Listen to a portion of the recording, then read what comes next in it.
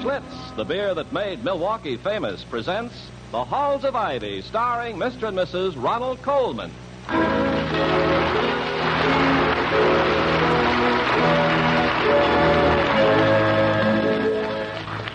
Good evening, this is Ronald Colman. And Benita Colman. Ladies and gentlemen, this is the 100th performance of the Halls of Ivy. And this broadcast is dedicated to a college which was founded in 1852 and is observing its 100th anniversary. We salute Tufts College, Medford, Massachusetts, and its president, Leonard Carmichael. The taste of Schlitz, the taste so many people prefer, has made Schlitz beer first in sales in the USA. If you like good beer, do as millions of people are doing all over the nation. Ask for Schlitz, the most popular beer in history. And now, the Halls of Ivy. The halls of ivy that surround us here today. Welcome again to Ivy. Ivy College, that is, in the town of Ivy, USA. Sadly enough, there are people who make a dubious living from trumped-up lawsuits, professional litigants. There are also professional witnesses who, for $15 or so, will swear to the sun rising in the west. Professional bondsmen and other full-time legal fringe practitioners. But professional defendants are rare, and among them are college presidents. They must be constantly defending their policies, their plans, and their day-to-day actions. As President William Todhunter Hall of Ivy College tells his lovely wife, Victoria, And so tomorrow, I must go before the Board of Governors and make the best defense I can against the charge of extravagance. It seems that I ordered Emerson Hall painted for the third time in 20 years. Furthermore, excuse me, darling. Dr. Hall speaking. Oh, yes, Miss Haywood. He is? Well, certainly I'll be happy to. What seems to be the difficulty? I see. Well, I'll do anything I can, of course. Yes, Miss Haywood. Goodbye.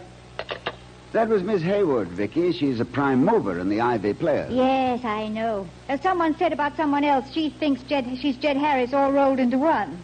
She's a fine little stage manager when there's nobody on the stage. What did she want? Well, it seems that Sidney Mullins is on his way over here on some desperate mission. Oh, that usually means they need some money for something. Do you know Sidney? No, I'm afraid that pleasure has been denied me so far. I take it he is the promoter, exploitation expert, and general manager of the Ivy Players. Yes, and a good one. His family were all vaudeville people, comedy acrobats. The Four Flying Mullins. 4 Flying Mullins. Mm-hmm. He had 2 sets of parents? No. In show business, darling, lots of families are made up of complete strangers. Oh. 3 girls get together from Peoria, Yonkers, and Death Valley, and if they can harmonize well enough, boom, they're the McAndrew sisters. Fascinating profession. Producing fascinating people. And if you think there is anything personal in that observation, my love, you are quite right. Tell me more about Sidney. Well, he talks like Variety magazine. He says he was born in a trunk backstage, and his first words were not Mama and Papa. They were, get a load of that audience. They think they're sitting up with a sick friend. Precocious child, I don't suppose. I'll let him in. Louise is at the market being skeptical about the meat and making nasty remarks about the oranges. Well, the market people have the retort perfect on the first of the month. Come in, Sidney. We were expecting you. Hi, Mrs. Hall. Hello, Dr. Hall. Hello, Sidney. It is Sidney Mullins, isn't it? Yes, sir. Late of the Four Flying Mullins. Artists of equilibrium, feats of strength and agility, clean entertainment for the entire family. Drum roll, chord in G, and take a look at the balcony. Think of being up there without food or water. Well, from what I have gathered in several years of being married to an actress, Mr. Mullins... Sid, sir. Thank you. I have the impression that to performers, the number and quality of the people in an auditorium are of paramount importance. And not only paramount, also the palace. That impression is good for a 3-year run, Doctor. It's the old story. The manager says, okay, we'll redecorate the theater. How do you want the seats covered? And the producer says, with people. It's the schmoes out front that pay off the schmoes out back, only those out front have got the edge. They don't have to come back tomorrow. My folks were the I'm sorry. I guess I was vaccinated with a long-playing needle. No, don't be sorry. But I'd like to hear about whatever seems to be distressing your Miss Haywood. Oh, she's not Sydney's Miss Haywood, William. He's trying his best to get her adopted by a family in Pakistan. Oh, she isn't so bad, it says here. In fine print. Look, Doctor, the Ivy players have been nominated by the ISPP. The ISPP? The Intercollegiate Society for Play Presentations, dear. Yes, they nominated us to compete with 7 other colleges. Nationwide contest, best dramatic organization. For student theatricals, this is the Kentucky Derby, with ham instead of horse. I take it the finger of fate has tapped you on a sore shoulder. The soreness being financial. Sir, I can see why you're president of this culture camp. You're a quick study. Well, it's experience, Sidney. Most problems he encounters can be divided into 2 groups. One concerning money, and the other concerning not enough of it. Money is an absentee landlord. Its tyranny is most evident when it is not present. But as Duke Gerald of Tuscany so well said, the precious metals are neither gold nor silver. They are the warm bronze of health and the cold steel of courage. Oh, that's very good. Thank you. Just how desperate are your straits, Sidney?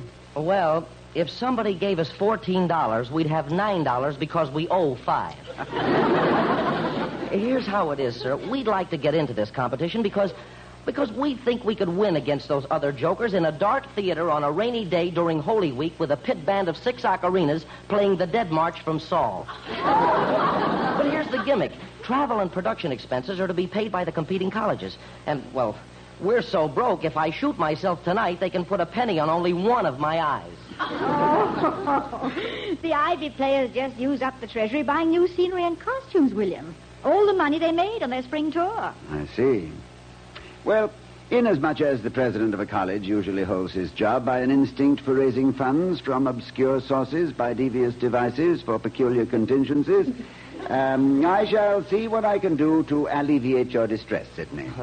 Dr. Hall, I know this isn't like asking you to pull a rabbit out of a hat. It's more like pulling a bass drum out of a flute. But if you can do anything to get the show on the road, we'll put up a life-size statue made of ground-up ticket stubs mixed with tears. A statue of me? Well, then... No, sir. No, sir. With you, life-size is too big for us to handle. We'll put up a memorial to the wisest wise guy who ever lived. The one who first said, go hire a hall.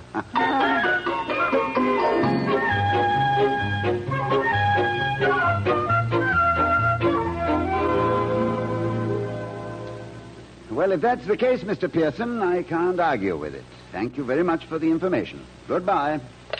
Mr. Pearson, our financial officer? Yes, Vicky, and if you think Mr. Clarence Wellman is frugal in the name of Ivy, you must meet our Mr. Pearson sometime. They say he is, fiscally, so devout he makes an annual pilgrimage to the Denver Mint. Oh, well, being a financial officer is hardly the job for a spendthrift. Oh, I agree with you. However, with that telephone call, I have exhausted the last possibilities of borrowing money for the Ivy players. Yes, we must apparently raise it ourselves in some way. It's a peculiar situation, isn't it? The best way to raise funds is put on a show. But the best people to put on the show are the ones who need the money. Maybe they shouldn't have spent it all on scenery and costumes. All dressed up and no place to go. Well, today's necessity is tomorrow's folly.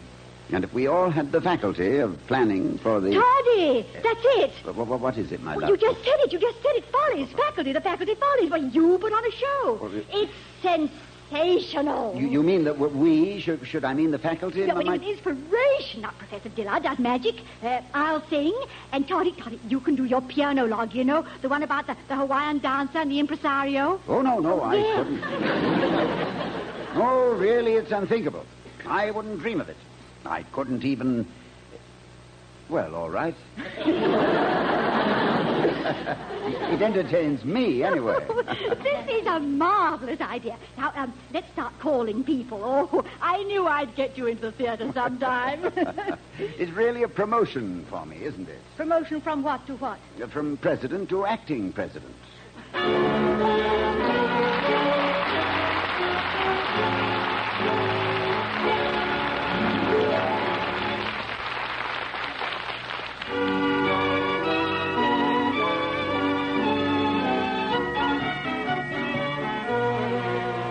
classes were in session as I dropped into the Ivy bookstore the other day to see Marty Fossil, who operates the place, so it was pretty quiet. So quiet, in fact, that I didn't think anyone was there as I opened the door and walked in. Hello. Hello in here. Anybody home? I say, anybody home? Shh. Nobody here but just us books, Carpenter. And I must say we like it that way. Now, if you don't mind, I'm very busy. Gosh, Marty, I didn't think you were here. From the tone of your voice, I gather you wish I weren't. Oh, you gathered that, did you? Yes. Well, at least I'm sending at the right frequency. But I'm not receiving today. My antenna is down.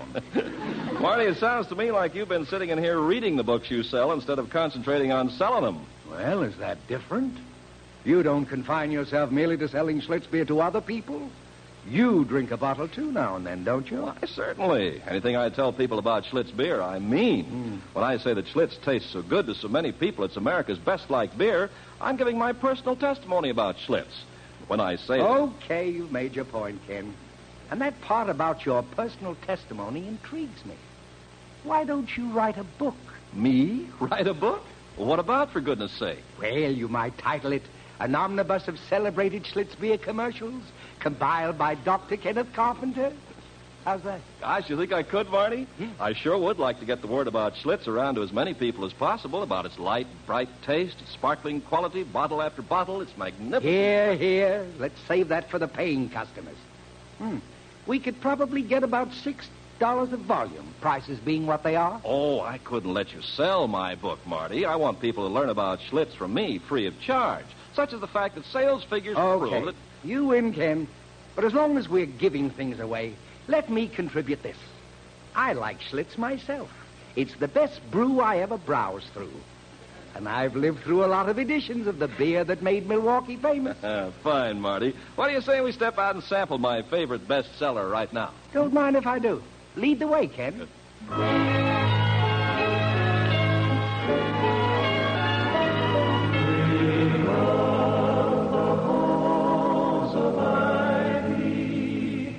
That surround us here today.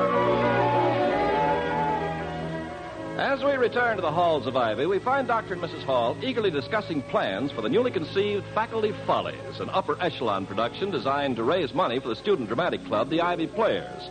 Dr. Hall is saying...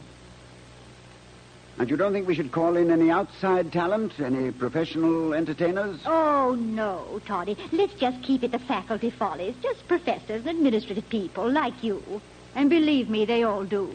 They all do what, darling? Like you. Oh, thank you.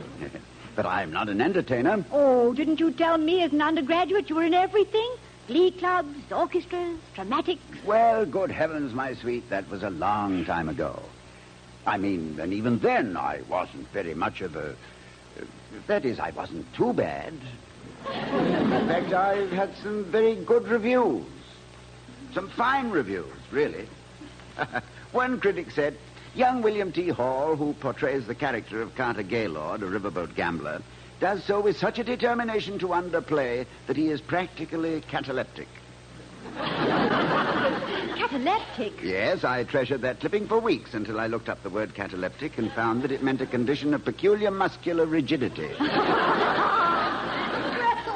Oh, it could have been worse. He might have said catastrophic. Yes. Anyway, he went on to say that I bore a startling resemblance to the late Ronald Colman. What do you mean late? He's still around? He is? Oh, well, getting back to me, I'm sure I don't know what I could contribute. Vicky! You thought of something. Did I ever give you, in a moment of exuberance, of course, my rendition of Three Blind Mice as Kipling would have written it? No, sounds wonderful. Now do it. Go on, do it. Do it now, please. No, please, darling, do I'll have it. to brush up a bit. But how about you? You have such a repertoire. It'll just be a matter of selection. Yeah, but that's the trouble with a big repertoire. You never know what to do. Now, let me see. Well, there's a song I did once called A Day with a Night of the Garter. I don't think it would be quite... Well, then there was a ballad entitled Send Out for a Handful of Sawdust. They've broken my dolly's heart. It sounds just a trifle... You're absolutely right, it was. I know, Vicky. Vicky, the one about Alice. Remember? My favorite. Alice, I don't... Oh, yes. Alice's house is like a palace is Alice's house. Oh, yes, that's the one. Now, let's see what we have lined up. There's Professor Heaslip in something Shakespearean. Oh, must we? Such a pompous little man. Yeah, well, we must at least consider all the available talent that we can muster up. And discard what we can later. Yeah, all right. Then we have Professor Heaslip doing the first grave digger. And the way he loves to throw the dirt around, he ought to be great. We can get Mr. Dillard in chemistry to do his magic act. Good. Yes. He won't lack for assistance. Any number of his students would like to saw him in half. Then you do your bit, and I'll sing. Wait a minute. We need some dancing. Have you any hoofers on the staff, Doctor? Hoopers? Oh, yes. No, dear. Well, I don't think so, unless I can qualify myself. They tell me that some of my sidestepping around the Board of Governors is worthy of Fred Astaire. But I'll inquire around. And we can... that must be Sid Mullins checking back. Now, you write these down, Toddy, and I'll go to the door. Oh, hurry back, my love. I miss you dreadfully. Now, let me put this down. Heaslip, Shakespearean bit. Find short one. Dillard, legerdemain. Vicky, Alice's house. WTH, 3 blind mice, a la Kip. Find, foofing, prof, if pass. Toddy, look who dropped in. It is I, Doc, the last of the tobacco-chewing professors. Ah, Professor Warren. Yep, the superannuated overage fire horse. It's nice to see you, Joe. You've neglected us. Yes, are you busy writing another historical novel, Professor? One with a pretty lady on the cover and practically no cover on the pretty lady. Please, my dear, will you never forgive me for being a successful author who got filthy rich writing comparatively clean literature? No, we've never blamed you for it, Joe. After all, some people cheat at solitaire, some beat their wives, some put buttons in the church collection, and some write historical novels. But what are you carrying there, Professor, in the little black case? This, Doc, contains a gold-plated coronet. Here. A cornet? Then you've heard about it. Oh, What? this is wonderful. Professor, consider yourself engaged for the run of the play. what To are think you of you rushing over here in this hour of No, extremity. now, just a minute. Hold the phone. What's this all about? Well, you haven't heard about the faculty follies? Well, I've heard about a lot of them, but I'm no gossip.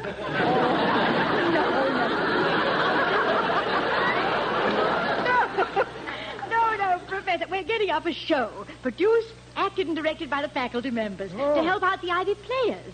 And now you come in with your cornet. And I'll go out with it, too, lady. I haven't played this cornet since the Coolidge administration. My motto was, keep cool with Coolidge, get hot with Joe Warren. Yes, but how did you happen to... Now, don't go thinking this is a Charlie horse in the long arm of coincidence, Doc. Burgess, my housekeeper, was spring cleaning and said she was tired of dusting this old cornet, and why didn't I give it to the Ivy Band where it'd be useful? So, on the way to the music department, I stop in here to say hello, and I get falsely accused of trying to crash your burlesque show. Oh, Professor, we need you. Really, a cornet solo would be wonderful. Victoria, a cornet solo, the way I play it, hasn't been wonderful since the curse of an aching heart led the hit parade. I also did Glowworm in the Washington Post March. End of repertoire. Well, Professor, you're being modest. I'm sure that with a little practice you could... Things are moving, gentlemen. Excuse me. Well, we've really missed you, Professor. How long since you returned from your lecture tour? Oh, just been back a few days, Doc, and none too soon. I'm just ham enough to enjoy lecturing, but I get tired of suitcases. To me, there's no gladness about a Gladstone bag. Excuse me, Professor Warren. Do you know Sidney Mullins, manager of the Ivy Players? I don't think so. Hello, Sidney. Hello, Professor Warren. You signing up for the faculty follies? A little legomania, songs and patter with a grass mat and a bamboo cane? I no more see Professor Warren with a bamboo cane doing a soft shoe than I can see myself as a baggy pants comedian with a nose that lights up. Oh, no, sir. You haven't got the right family history for a comic, sir. Comedians have got to have baggy backgrounds and a resentment that lights up. What do you mean by that, Sidney? Well, with comedy, you're fighting something, and privileged kids don't have to fight. Look, I'm no psychologist, sir, but I was brought up with fright wigs and the Flugel Street bit, and I know comics. With a few exceptions, a comedian was the kid with no dough and a homemade sled who got laughed off the hill by the other kids. So he grew up with the idea of making people laugh with him before they could laugh at him. It's very simple. He just beats them to the punch with a punchline. End of lecture. There will be a special performance in 5 minutes for men only in the rear tent. 6 Oriental dancing girls will see how... Hey! Hey! Well, what's the matter? Look, the bugle. But that's Professor Warren's cornet, Sidney. Well, this is great. A little bugle called Ragin' 1 with a blue spot between the Hamlet and the other... Look, how's your lip, Professor? Well, it's kind of you to inquire, my boy, and I doubt if I have one anymore. Never did have much of one. 2 hours practice, and I'd have lips like a bee-stung Ubangi. Well, I had to have a special mouthpiece made. Look. Without that mouthpiece, I couldn't play as good as I did, which was pretty bad. Well, you people want to get on with your plans, so I'll just... No, please, Professor, you can't walk out on us. Come on, Joe. Audition. We'll be kind. Yes. Just play anything, Professor. Well, all right. I'll try one called The Untutored Tutor, because I can talk between choruses and rest my lips. Good. You want a downbeat, sir, or you want to stamp it off yourself? I'll just sneak up on it. Just give me a little vamp on the piano. Crazy. Ready?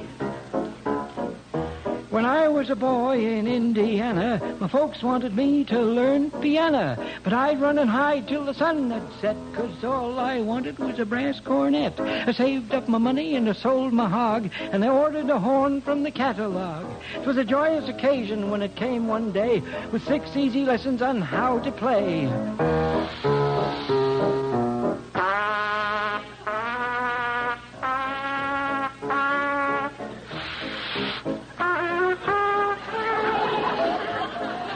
I didn't have a tutor, but I learned to toot some fancy arpeggios and stuff to boot. I could play Annie Lowry most all the way through, and the folks were proud of how their little boy blew. Then a medicine show came out our way, and the doc said he needed a man to play. He said, I need some music while I hand out the cures. Play the Billboard March, and the job is yours.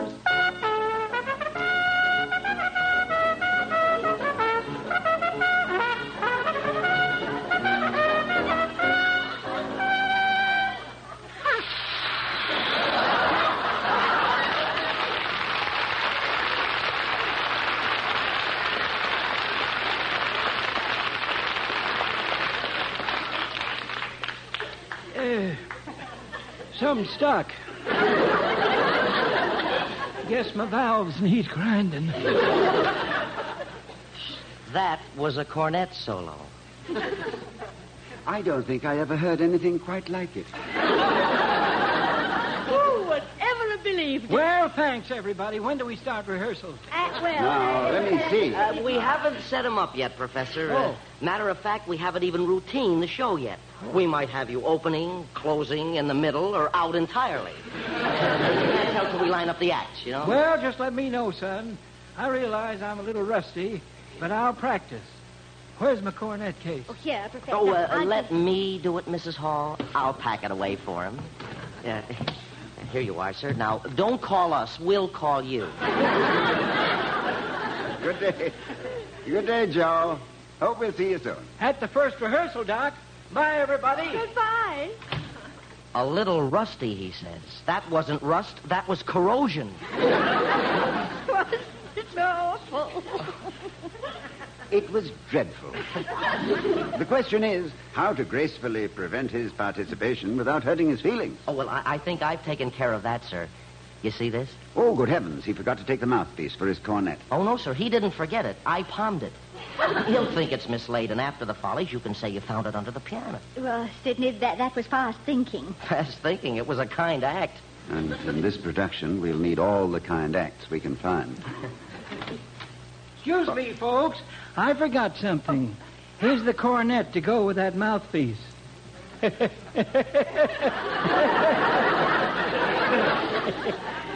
Give it to someone who can blow it. I'm too old a chicken to lay an egg. Goodbye.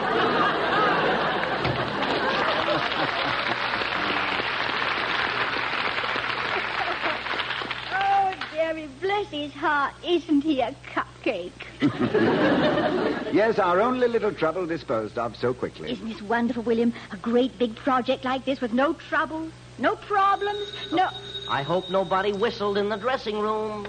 Dr. Hall speaking. Who? Oh, yes, Mr. Wellman. Uh-oh. I don't agree. But we're going on with it nevertheless, Mr. Wellman. Goodbye. Don't tell me, Toddy. I know. He says the show is undignified, degrading, subversive, ridiculous. And he says he has a way to positively prevent us going on with it. Well, what's the way? Well, he didn't specify, but he seemed quite confident. Well, let him try. To quote Ulysses, "Come, my friends, push off, and sitting well in order, smite the sounding furrows." It may be that the gulfs will wash us down. It may be we shall touch the happy isles.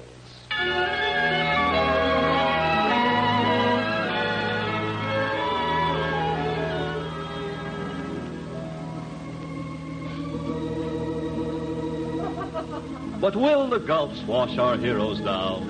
Or will they touch the happy isle? Will Dr. Hall, that red-blooded fighter for the right, succeed in foiling the villainous Mr. Wellman? Will the lovely Victoria and the ingenious Sidney Mullins win on to victory and lift the mortgage on the Ivy players? Tune in next week for the conclusion of this stark, thrilling drama of right against might.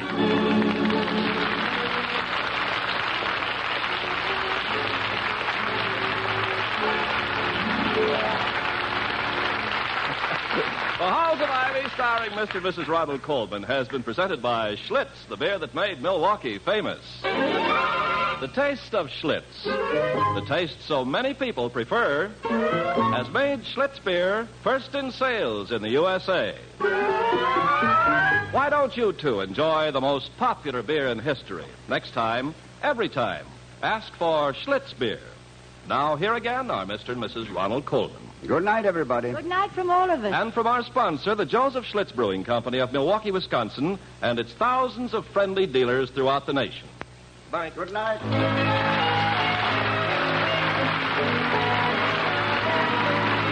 We'll be seeing you next week at this same time at the Halls of Ivy, starring Mr. and Mrs. Ronald Colman. Professor Warren is played by Arthur Q. Bryan, and Sidney Mullins was Sidney Miller. Tonight's script was written by Don Quinn and Charles Henry. Music was composed and conducted by Henry Russell. The Halls of Ivy was created by Don Quinn, directed by Milton Merlin, and presented by the Joseph Schlitz Brewing Company of Milwaukee, Wisconsin, who invite you to enjoy on television the Schlitz Playhouse of Stars with Helen Hayes, Margaret Sullivan, Lillian Gish, and more of the brightest names of Hollywood and Broadway. See your newspaper for time and channel. Ken Carpenter speaking. Oh, we love the halls of ivy that surround us here today, and we will not forget though we